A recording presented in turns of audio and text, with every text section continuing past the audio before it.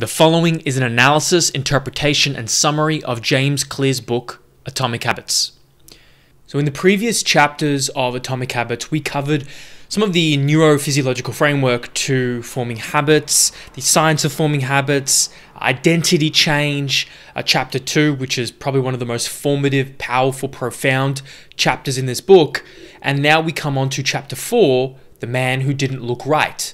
And now we're about to cover the 4 laws of behavior change, starting with law 1. Q, make it obvious. And so as the forthcoming chapters go along, we'll be going through these 4 laws: make it obvious, make it attractive, make it easy, make it satisfying. And diving into basically, this is actually how we establish, engineer habits, constructive habits. And we're going to start right here with this quote. We're so used to doing what we've always done that we don't stop to question whether it is the right thing to do at all. So we get stuck in these loops, these feedback loops, and we're constantly habitually performing actions and behaviors just because that's what we know, that's what we do. And of course, that's right? Well, maybe not. You know, once you travel around the world, you begin to see everybody has formed all these different habits. And you start to see firsthand that, wow, these people are living very differently to me, and I don't necessarily agree with it. Or maybe they show you something about your own habits and they reflect something that you could be doing better among yourself. Whether it's movement, whether it's just being more mindful in your day-to-day. I think when you travel to poorer, lower socioeconomic countries who don't have a lot of the modern luxuries that we do, you see that they do a lot with less. And you also see that their stress, how neurotic they are, is hugely diminished. And I think we get stuck on the feedback loop, the treadmill of life. We don't stop to question whether what we're doing now is serving us and how it could be harming us, taking away from that present mindfulness that a lot of these other communities around the world still have been able to maintain. We'll continue. The process of behavior change starts with awareness and recognition of habits. You need to be aware and honest about them before you can change them. Then learn and acknowledge the cues that trigger them, especially by verbalizing your habits. This sets you up to respond in a more advantageous way that benefits you instead of harming you. So it's this first, we need to be aware, okay? We need to be honest about ourselves. We need to do some type of self-reflection, whether it's journaling, whether it's just sitting there and just thinking. You know, it's very underrated and like, when's the last time you just sat in a quiet room by yourself and just, you didn't try to not think. You didn't try to classically, stereotypically meditate, okay? And that's a whole nother thing, how that can be counterintuitive, trying to eliminate thoughts. But you actually just sat there and thought. You tried to work through a problem. You know, you problem solved. And you brought some awareness to some issues or some just basic behaviors that you exhibit. You don't need to be directly aware of a cue for a habit to begin. This is what makes a habit equally useful and dangerous. Your autonomic nervous system and reticular activating system will sort through the numerous cues around your environment subconsciously and bring the conscious mind what is most relevant. We all end up performing habits throughout the day via cues we don't really think about in our environment. You know, we don't exert any extra effort to use the bathroom to brush our teeth. Everything is there in the environment. The toothbrush is there, the toothpaste is there, the fridge is there for the food. Everything has its place and a necessary cue to trigger the subsequent response and reward behavior. So we can use, we've done it. Our parents have taught us that this is how you brush your teeth, this is how you put your shoe on, these are how you put your clothes on. We got taught that behavior as a child and as babies and infants. And now we have to retrain ourselves into some of our more sophisticated, gnarly, complex habits. Well, actually, I wouldn't even say complex because they're really interwoven into many years of, you know, whether it's because of indoctrination of other people's beliefs onto you, or whether it's because you've had to assume a certain set of habits to survive or thrive in your environment. And so here's the dangerous thing. You don't need to be aware of a habit for it to even exhibit itself. Many people exhibit neurotic holding patterns, as I've referenced before, as a term Elliot Hulse uses, and kind of Carl Jung-ish type of reference where people exhibit certain traits. Maybe they don't give you a lot of eye contact. Maybe they constantly avoid eye contact when they are talking, but when you're talking, they give you strong eye contact. So there's something that they got taught or they've learnt about maintaining strong eye contact when they're delivering information. What could that be? That's one thing. It could be fidgeting, it could be biting nails, it could be, constantly having to shake your leg or frequent blinking. So we all have these habits that have, well, really they're coping mechanisms for our environment. But let's go more tangible, like habits, like the smoking, the food addiction, the social media constant addiction. We have these habits, like the first thing you do. What is it in the morning? Well, that's a habit. Is it this? Or is it something else? And I think there's a really important point here, is to note down, and this is going to come later, but I'm going to bring it up now. Note down all of the habits that you exhibit throughout a day. This is how you become more aware. Write everything down and go through just a reflection of all your day. Write down all the behaviors. Don't even think about habits. Write down all the things that you do. I brush my teeth, I get dressed, I do this, I go for a smoke, I pick up the newspaper, whatever it is. Keep going, keep going, keep going. Then you do an audit and you reflect on all these habits. Which ones did you choose consciously? Which ones are constructive? Which ones are destructive? Which ones are neutral? Because until you make the unconscious conscious, it will direct your life and you will call it fate. That is Carl Jung. And I never really understood that quote from Jung until I brought this context of habits. Like, until we bring the unconscious of our behaviors to the forefront of consciousness and awareness, it's going to direct our life. It's going to run our life for us. And we're just going to say, that's because the way it is. It is because it is. What do people say? It is what it is. You're going to call it fate. But you have more control than you think until you make the unconscious conscious. That is the utility of thinking, reflection, journaling, writing, doing an audit of your day, having a calendar so you could stay accountable to your time and behaviors. And so James Clear actually has provided a resource on his website, Atomic Habits. There's a Atomic Habits scorecard. If you actually want to make a list of these daily habits, he's made a template for you, and you can effectively already do it in a nice, succinct way. So from waking to sleeping, this is actually what he's put in the chapter as the challenge for the people reading. So this what's the point of reading all these books if you're actually not going to do anything on the back of them? So pause this, do that, or when you finish and you get out whatever you're doing, do that scorecard and start doing some reflection instead of just tricking yourself into you think you're learning because you're watching some videos or listening to some podcasts and you think you're getting smarter, but you're not really doing anything on the back of that information. Yeah, I'm talking to you. I'm really talking to me. And you're going to categorize the following habits in constructive / effective habits, destructive / counterproductive habit, or neutral.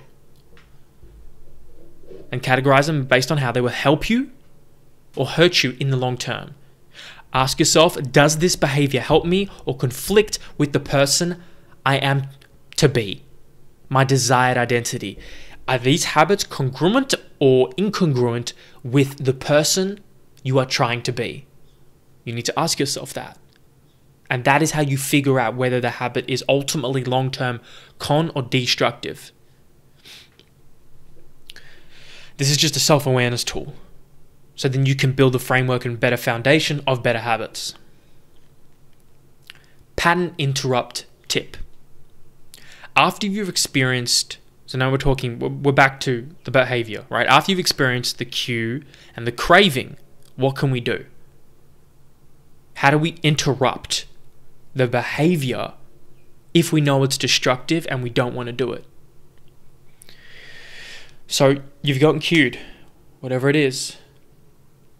You wake up in the morning, you walk out of your room, you walk into, maybe it's the kitchen bench, that's where your cigarette packet is. You see the cigarette packet in the kitchen. That cues you to have a craving to go outside and smoke. Then, in that moment, you speak your habit out loud before the response. It could be, I'm about to go smoke half a cigarette or a full cigarette outside. I'm about to go smoke my third hit of weed for today. I'm about to smoke my 6th line of coke for this week. Speak it out loud, whatever it is. I'm about to, sex addicts. I'm about to, fuck my 15th woman or man for the week, or intercourse for the week, whatever. Speak it out loud. I'm about to hit watch on another episode of this show, and that will affect my sleep by taking 30 minutes off it. Really important here. What I missed just before is you want to not only speak out loud what you're doing, but speak out loud the consequence or a potential consequence. Because you can get the Netflix loop, you just get, do you want to keep watching? Of course. Why would you ever stop? You mean you could just sit there all day, every day, unlimited entertainment? And you could just feed yourself unlimited food? Of course. Like, the hedonism in us will say yes. So before you hit that play button again, I'm about to hit another episode of this show. This will impact me because now I'm going to be late to work because I might miss my alarm. Or I'm about to eat that third cookie and that's going to spill me over my caloric budget for the day and possibly cause me some gassiness or fat gain that I'm not looking for. So hearing a bad habit spoken out loud makes the consequences appear more real. It adds weight to the action instead of mindlessly slipping into the old routine. You can also do this for tasks and things you need to do in your schedule. For example, this. I didn't do this for what I'm doing right now. I had to sit down, I had to prepare the equipment, and I prepare the notes here. All right. I'm about to sit down and record another batch of chapters, summary analysis for Atomic Habits. This will help progress me in X, Y, and Z. I won't go through all the benefits it is for me, okay? Now, if I don't, and this is another thing, here's how you can trick yourself into a positive habit, into almost guilting. If I don't do it, I'm going to be another week behind. I'm going to be a week behind, and I'm going to have delayed this task further in the future from being complete. And there's other consequences, obviously, like not reading that book, not reading that other chapter. I'm going to have a less sophisticated and educated understanding of the concepts I'm trying to understand compared to if I did and I read the book, or I sat down and summarized the book, or I studied. I'm going to be less prepared for the exam because these concepts I will not have been as thoroughly understood. So pattern interrupt, verbalize exactly what you're going to do after the craving. Interrupt yourself. Pro and con. Even I'm going to go to the gym now. I'm going to go to sleep on time now. That's going to help me get the quality sleep so I can feel energetic in the morning, perform at the best I can. Next, to conclude, note card strategy to build behavior awareness of unhealthy habits. This is James talking. In my research, I came across the story of a man named Zach who wanted to cut down on the amount of sugar in his diet. The problem was he didn't know when or why he consumed sugar, only that he did it too often.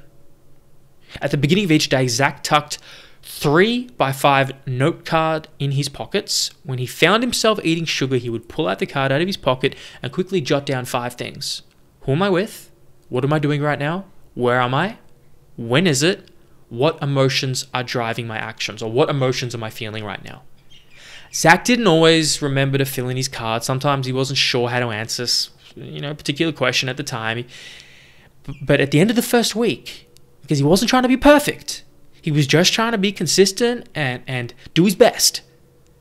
By the end of the week, he had a wealth of knowledge and new insights about what triggered his sugar habit, his sugar addiction. And so if you are even struggling with the first step where I don't even know where to begin, I don't even know, how do I even begin the awareness of why I do this behavior? because it might be so deep rooted you can't even think about how it began, why you do it. Use that method. Use this note card strategy of just quick reflection. You don't have to physically do a note card. You could have like an alarm in your phone to trigger you like every 3 hours about, all right, what am I doing? What am I feeling? And you can just put it in your notes on your phone. It doesn't even look like you're doing anything obscure. No one's going to ask you, because I know people get self-conscious about obscure behaviors. You pull out a note card, people in a social setting, but you're going to get asked, what are you doing? So there's strategies around just managing some of these behaviors, even behaviors to manage behaviors. So to build awareness of unhealthy and healthy habits, who am I with? What am I doing now? Where am I? When is it? What am I feeling? And those are questions we can ask ourselves in the day-to-day as well.